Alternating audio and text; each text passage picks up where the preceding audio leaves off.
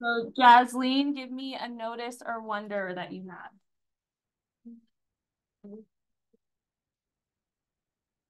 Okay, so both X and Y start at 0, 0.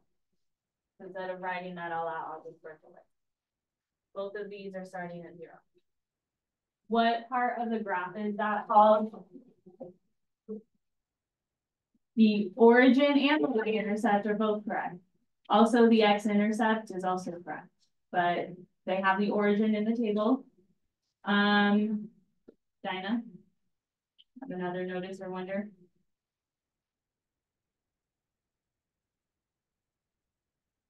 Everyone have like at least a few, but if you're called on, don't want to spend too long on this because we do have a quiz like the last 25 minutes. So come back to you, Dinah. Liliana. Okay, 16 times 4 is 64. Is that consistent throughout? Like, is it timesing 4 each time? Okay, but that is something to notice. Does anyone have a notice or wonder that they really want to share? Jack? It's exponential. Okay.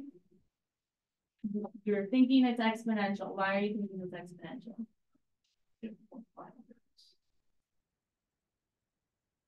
Okay. So maybe exponential isn't the right word for it, but we are multiplying in the pattern. So I'm not going to write that it's exponential because for it to be exponential, it has to be like times 4, times 4, times 4, times 4, being each output. But multiplying is involved somehow. What's the type of function we've been really focused on lately for this unit? Anyone remember what it's called? Or can you tell me anything else about it? Like what it looks like, the equation for it? Let's kind of recap the past few days. John?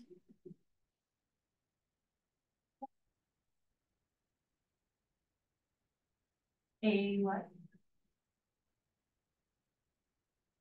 So that's our exponential function. So our exponential functions are still important. They're still going to be compared to these new type of functions. Does anyone remember what these new type of functions are called? Maybe like look around the room and get some of the assignment types. Okay, so quadratic functions are our main focus, honestly, until the end of the school year. We do have some state testing in there where we do review and things like that, but quadratic functions is unit 6 and 7. Do we remember the formula for quadratic functions? You would have had to watch the video or take the notes to see. Good. X to the second power is our like most basic quadratic function we could have. We actually call this the parent function because any other variation is still a quadratic function, but you need to have the x squared for it to be quadratic. So like if it's x cubed, it's no longer quadratic. X to the 4th is no longer quadratic. If the exponent on the x is a 2, and that's the highest it goes, it'll make a graph that looks like what shape?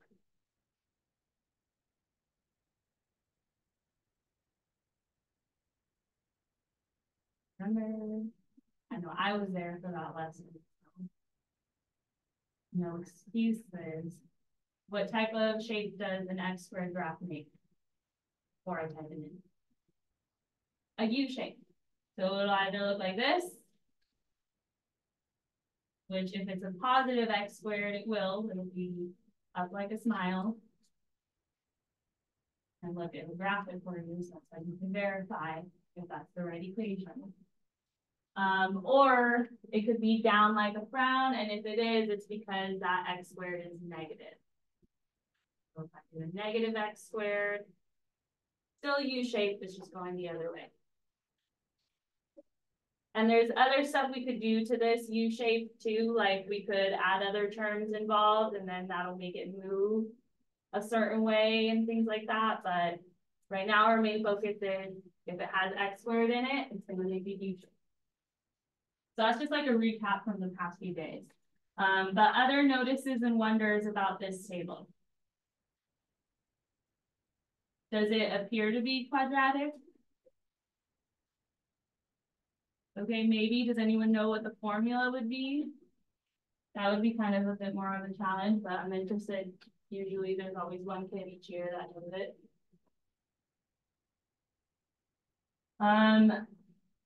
As far as seeing if it's a quadratic or not, since we have both columns increasing, so like the y's are also increasing, that could have been one of your notices. I'm not seeing yet that it's quadratic. Like you could think it's exponential, but then we know it's not because it's not a consistent exponential pattern. I have to see if there's parts where it increases and decreases. Yeah. Yes, Ryder? We said y equals 4 squared. Okay. Y equals 4 squared for which part? For like 60. Like, is that like We're getting closer. For it to be the right equation, it would have to be no matter what I plug in for the x, I'm getting these outputs. So I don't think it's 4 squared. If you look at our equation, the x has to be what's attached to the 2. Does that make sense?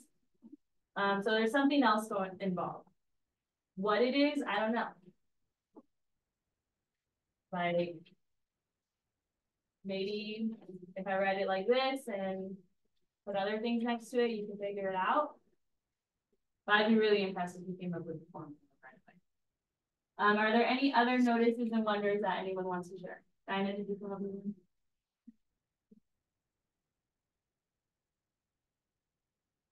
When I do 64. Oh, okay. So from here to here, I could add 80. Am I adding 80 throughout? No, so it's also not a linear pattern. So that's something else to notice. Usually start seeing if it's linear, then move on, seeing if it's exponential. We know that it's not either. So you could put that as a notice. We know that this is not linear. It's not adding the same amount each time. We know that it's not exponential. It's not multiplying the same amount each time. So a wonder could be, is this quadratic? Until I know the formula, I won't know. But we'll see probably in the next one, you'll see that. One more thing, I just want to share like what the book had for notices and wonders that you guys might have noticed. The values of x increase by 1 as you move across the table, which we do, or maybe you don't, I don't know, but it's always nice when they do that because then it's usually easier to see what pattern there is if any. The x is increased by 1 each time. Another notice, all y values are even numbers and divisible by 4, 8, and 16. So that 16 was very interesting when it was said. All of these numbers are divisible by 16. If you divide them by 16 or 8 or 4, you will get a whole number. Another notice, the y values are all perfect squares. Do you know what that means? So you could memorize, a lot of teachers will make you memorize like the first 12 perfect squares so that you can recognize them. But another way to tell is if you can square root that number, and if it gives you a whole number, then it's a perfect square. So like the square root symbol looks like this. Square root of 0 is 0. Square root of 16 is what? 4. Good. Square root of 64 is? Square root of 144 is? 12. And that's usually what people remember up to. But then if you test these other ones, square root of 256 is 16, and square root of 400 is, so these are all perfect squares. Cool thing So that's probably going to be quadratic then, since we're making perfect squares.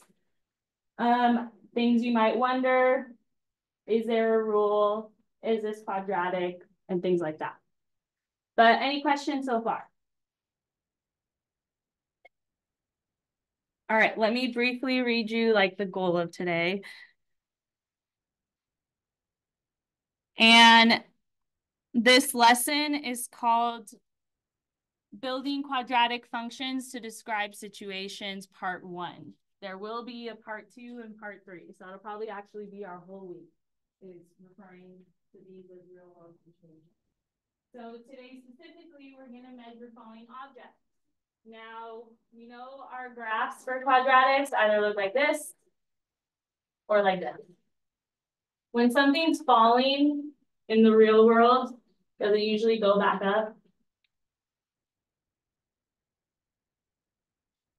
So then it's probably not going to be like this U shape necessarily that we're talking about today. It's going to be more so this one, the one that's like inverted. So keep that in mind. The situations we're talking about, whether it's being dropped, thrown, are quadratic functions. We're going to make the formula for them. And then you can back. So by the end of the lesson, or at least we'll do as much as we can before I have to make you quiz, but you're going to explain the meaning of the terms in a quadratic expression that represent the heights of a falling object, and using tables, graphs, and equations to represent the height of a falling object. I'm recording right now. I did teach it a bit differently last year with different examples, so if you want to check that out, it's there. Puzzle piece is lesson 5. And again, this will probably be like the last time I can remind you, but if you didn't get full points on your most recent binder check, you'll definitely want to resubmit that. Anytime I'm not teaching, show it to me and I'll update that grade. That's the only thing in the 20% category right now. And that will be the only thing until our next binder check, which is scheduled for Thursday, March 7th. So keep that in mind.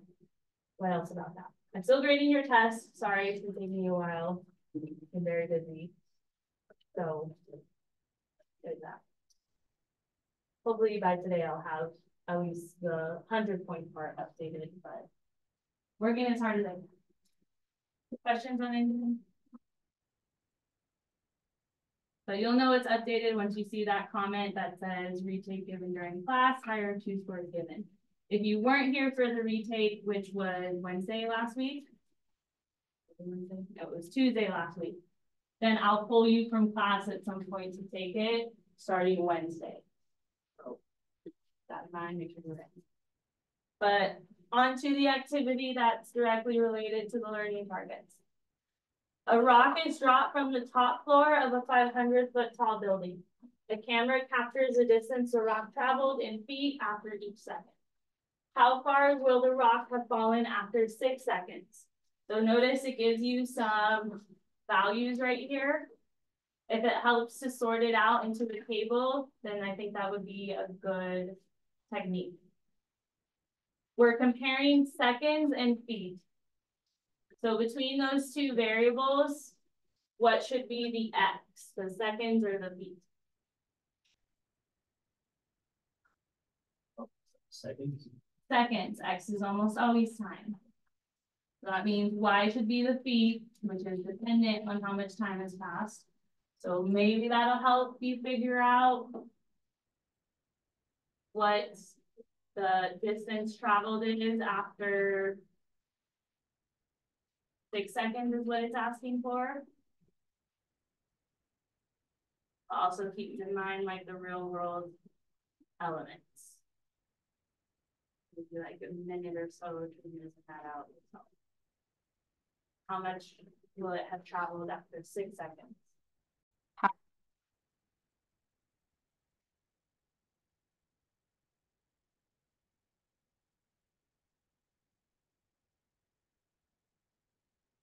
We'll come back to you for something else then.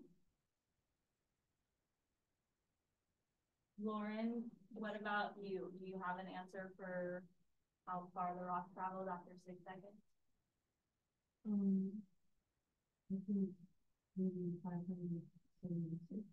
Okay, 576.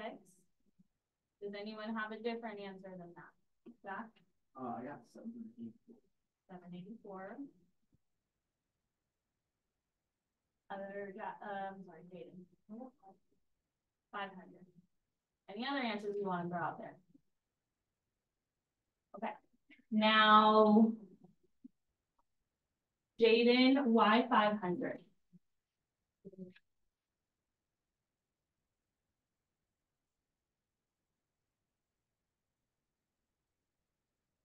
Not saying you're wrong.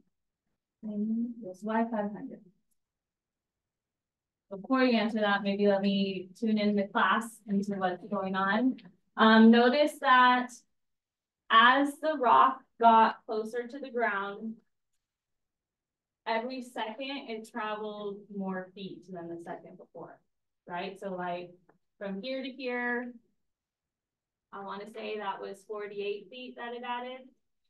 From here to here, that was 80 feet. From here to here, 256 minus 144. It added 112 feet, or traveled 112 feet in that second. So each time it goes down, it's like traveling faster almost. But why from 400 are we ending at 500? Okay, then okay. Is there a consistent pattern in the adding class? So I will tell you the answer is 500 feet. But why is it 500 feet? Brooklyn?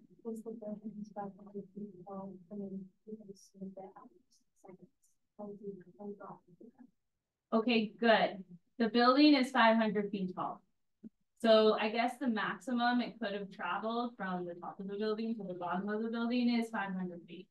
And like we said, as time continues to pass, it's adding quite a bit more, or traveling quite a bit more per second. So when we're going from second 5 to second 6, we can assume that it will have reached the ground by 6 seconds. Make sense? And we're not counting, like, I don't know, I'm assuming if you drop a rock from that height, it kind of bounces a little bit. We're not including like the bounce. Just it traveled 500 feet, it would have hit the ground at that time. Now, number 2, but hold on to these other answers. You might see them again later. For this real world example, the limit is the height of the building for how far it traveled. Now, Jada noticed that the distances fallen are all multiples of 16. Also notice that with the exception of like the 6 input, the rest of these are from your notice and wonder. So Jada noticed that all the distances fallen are multiples of 16. Like 16 is 16 times 1, 64 is 16 times 4, 144 is 16 times 9, and so on. So they all have a 16 in common. And then she looked at the numbers that they didn't have in common that almost seem a bit random. The 1, 4, 9, 16, and 25. And she noticed that they're all perfect squares. Right? That's 1 squared, 2 squared, 3 squared, 4 squared, and 5 squared. So then noticing that, the next thing would be to see how much the rock fell after 7 seconds, assuming that now we're talking about a building that's tall enough. So take away that it's 500 feet tall now. So that 500 answered number 1. We're now adjusting the situation. Now the building is like taller. You don't know how tall, but it's tall. Continuing that pattern, find what it should be then for 6 seconds, and then finally 7 seconds.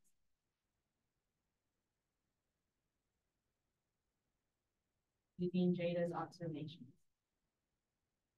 You're feeling really confident, start making the equation, which is part B, for the function with B representing the distance dropped after t seconds.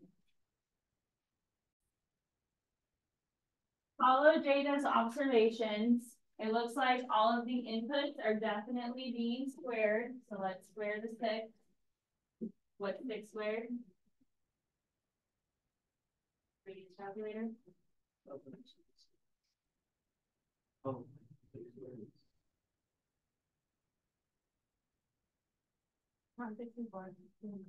36. Because when you square something, that's 6 times 6, right? So 36. And then what they're doing with it afterward to get the rest of the inputs is they're taking that 36 and multiplying it by 16. That's what happened. That's how we got these outputs. So then when we do 36 times 16, that is where we're getting that number 576 from. I think someone said it earlier. Yeah. And that's following the pattern. Assuming now that the building's tall enough. Okay, so we're continuing the pattern. Your task was to find after 7 seconds. So Angelina, do you have for after 7 seconds?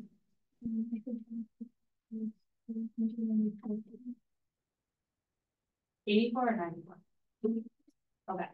And that we got from doing 7 squared, which is 49, timesing it by 16, and that is 784 if I remember correctly.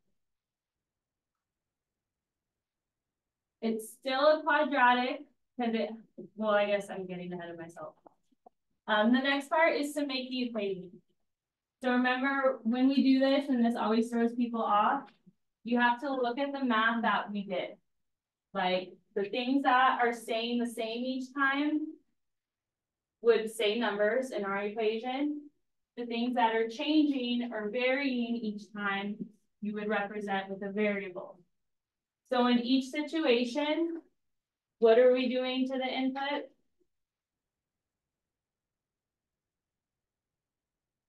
We're definitely squaring it. And the input is changing each time. So I'm going to use a variable and I'll have to change it to what variable they like in a second. But for each situation, we are squaring the input, but that's not all. What are we doing with it afterward? Multiplying it by 16. That could be our equation, and that's giving us the output, the y, or if we're using the variables they told us to use, it's t squared times 16 equals d. Okay. That gives us the rule for the table, which is a bit challenging, I'll admit, because how would you know that it's also being multiplied by 16? We'll give you easier ways later on, but that's just like what we discovered. There is a rule. You can do other things to the x squared, and it's still a quadratic. Questions on that? I'm going to switch to the next page in a second.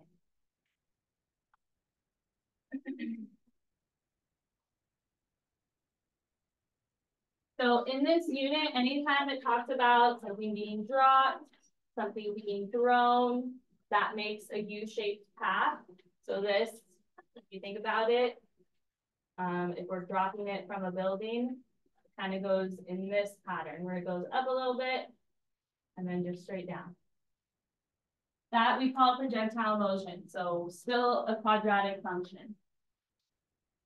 This you might have learned about in physics or will learn, but Galileo, an Italian scientist, studied the motion of free-falling objects. The law they discovered can be expressed by this equation, which is the same thing that we made. Granted, we did t squared times 16, same difference, right? It gives us the distance fallen in feet as a function of time in seconds. So this, if you are told to make an equation that resembles that situation and it's talking about something being dropped, that 16 needs to be attached to the x squared. That's part of it. It's like something with gravity. I don't know much more about it than that, but it's always in the equation. So if I want to know how far does it fall in 0.5 seconds, I would do this math. I would plug it into this equation. 16 times 0.5 to the second power. And then use my calculator from there. If you're trying to do things, I don't know, in your head or breaking it up in your calculator, remember that you have to do exponents before you multiply. So I have to do the 0.5 squared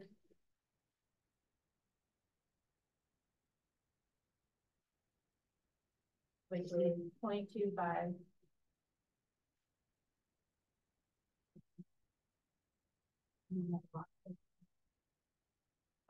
times 16, I get 4. That is how much it traveled or it fell after 0.5 seconds.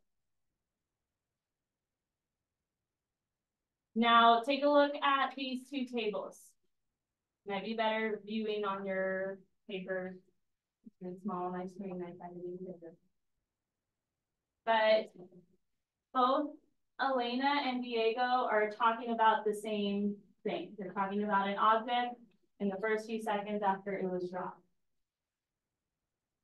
Elena's comparing it using distance fallen as the output. So kind of like our previous example, how much it fell after a certain amount of time. And Diego's is distance from the ground. Do you see like the difference there? Distance from the ground is the highest when the time has just started. And then to go from here to here, I added 16. From here to here, I'd be subtracting 16 if we're talking about the distance from the ground. Know that where your x-intercept is, when we're talking about distance from the ground, is your starting height. I would probably circle this. Diego's has the starting height in this table. And it did say that an object is dropped from a height of 576. You can use Elena's table, like you can use the rule that we came up with, 16t squared, to get all of these answers. You'll notice it's even already kind of the same that we already had. Like 2 squared is 4, 4 times 16 is 64. 3 squared is 9. 9 times 16 is 144. 4 squared is 16. 16 times 16 is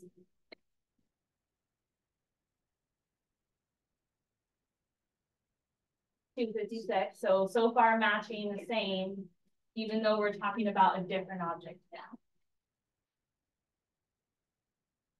So we're talking about distance it fell, it's 16t squared.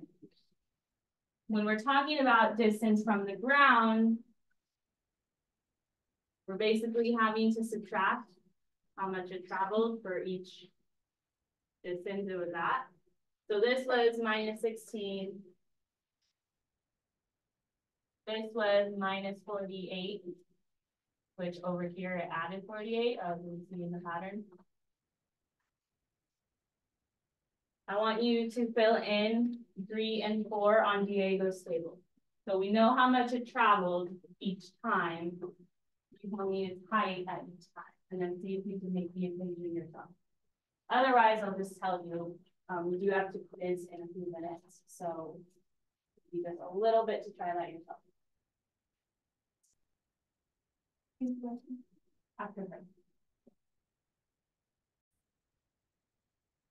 Okay, so Kaden, what'd you get for Diego's table at 3 seconds? How far is the item from the ground? All right, so in the green, I did this while my screen was frozen. I figured out how much it traveled each second because obviously you have to subtract that amount for each second on Diego's table. It's getting closer and closer to the ground. So 512 minus 80 is 432, good. And then Colton, what about at 4 seconds? Good. That's what you should have had to complete the table. Then the equation will have to be different. So in each situation, it's like the same amount, except that we're subtracting it. So what should my equation be then? Jack? 576 minus 16 squared. 576 minus 16t squared. Good. That's literally what we did each time. We saw our starting amount in our formula to give me the distance from the ground. We gotta know like where my starting height was. And each time we subtracted this amount, which was 16t squared. Ordinarily, you'll see it more where it looks like this, I guess, like as a general setup, like as negative 16t squared plus 576. Both are correct. But I think this one probably will make more sense to me right now. But not that big. And that's where we have to end it today because I think it's a small little bit. Probably will have free time. If not, you can like the whole 20 minutes on it. Any questions though on today's lesson?